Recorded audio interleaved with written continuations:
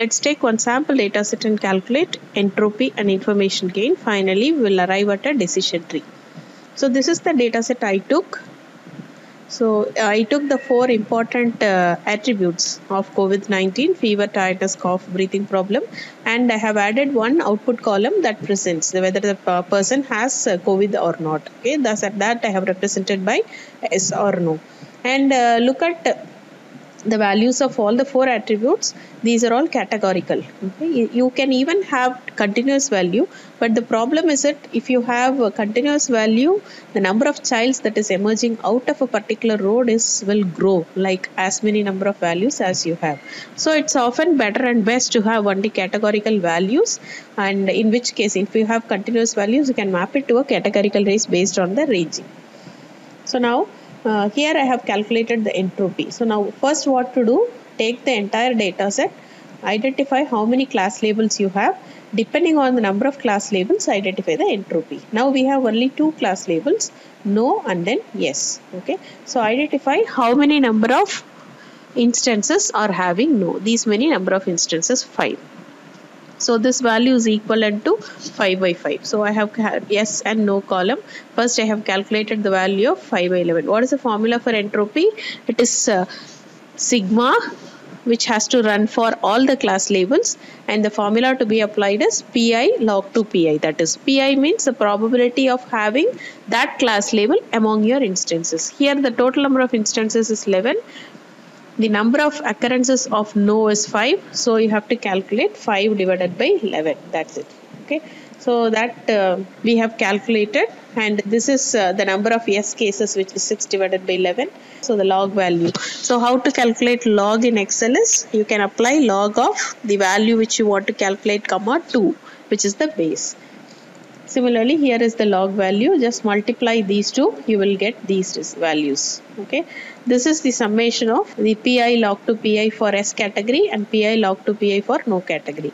How much is the entropy of the system? It is 0.99, which states that the entire data set has too much of variation. That means the output column doesn't have a single variable, it has heterogeneous data. That's what is the meaning understood by entropy.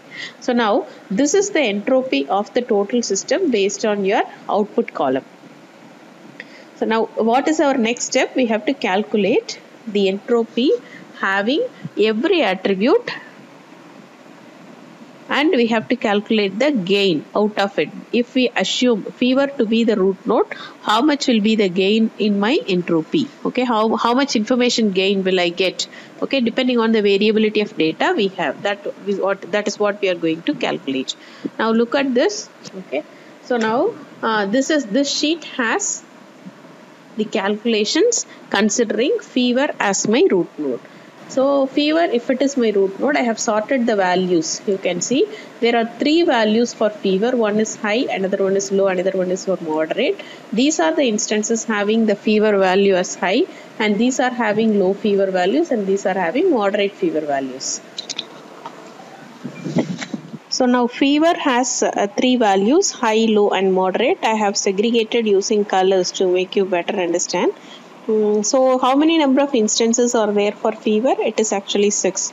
So the entire entropy has to be multiplied by 6 divided by 11. So out of 11 instances, we have 6 having fever attribute value as high. Okay. So then again, how to calculate this entropy? When your fever is high, how many output column that is having class label yes? So that is 4, and hence 4 divided by 6. How many are having value as no? It is 2. It is 2 divided by 6. Okay. Similarly, you come to this low value in fever attribute. We have 3 columns. So it is 3 divided by 11. And if you look at the output here, we have only no class label. There is no yes class label. So how should be the entropy? Yeah, we know that log to 1. Okay, so the value of 1 is equal to 0, and hence if you multiply the entire equation, it will become 0. What does it mean? When the entropy is 0 or near to 0, we say there is no variability on the data. That is ensured here, right? Similarly, if it is moderate also, you can see yes is the only value that we have, class label we have, and hence the entropy calculated is 0. Okay, now again just this is the calculation of entropy. This need to be multiplied by 6 divided by 11, and this total entropy is the cumulative of all. Okay, once calculated this is the entropy that is obtained by assuming fever as the attribute, root node. Okay, so now what is the information gain if you have fever as the root node? That we can get by subtracting the value calculated from the total entropy of the system, so which is 0.4931. Similarly, for the second attribute, I am assuming tiredness to be my root node, and hence we are going to calculate. Okay, so how many class labels are there? It is 2, no and yes. How many instances are having no as your tiredness attribute? It is 4. Okay, so it is 4 by 11. The other case is 7 by 11. Now within this 4, no class label, no value. How many are having COVID? How many are not having? It is 2, 2. So the entropy is calculated using 2 by 4, 2 by 4.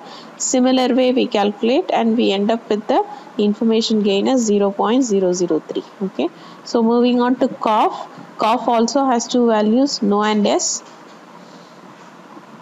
So again 4 instances are there with cough value as no, and 7 others are having yes value. Okay, so by obtaining the entropy and by multiplying it with the proportion, we get 0.37 as the total entropy if we assume cough to be the root node. Subtracting this from your main entropy, we get 0.618. Okay, similar thing we did for breathing also. Now in your base sheet, I have just written all the information gains. Okay, so now among this, which needs to be decided as the root node? Yeah, whichever is having highest information gain has to be assumed as the root. Whichever is having highest information gain has to be assumed as the root node. Okay, so now with this root node, now we'll try to draw a decision tree graph. Cough is the root node now, which is the decision parameter. It takes 2 values, no and then yes. Then this base. So this entire data set now got shrinked to or divided into 2 different data sets based on the value of cough. Okay, now this is the resultant data set having the cough value as no. This is the resultant data set having cough value as yes. Once done, if you look back at this left hand side of the tree, look at the output node. It's all no. What does it mean? When cough is not there for a person, not infected with the coronavirus, right? That's all. You don't need to break further. Okay, so it's the meaning of bringing the most prompt root node, okay, in order to reduce the number of computations. So if it is yes, again we do have a data set of this kind, where again we have 3 attributes, 3 input attributes and 1 output column.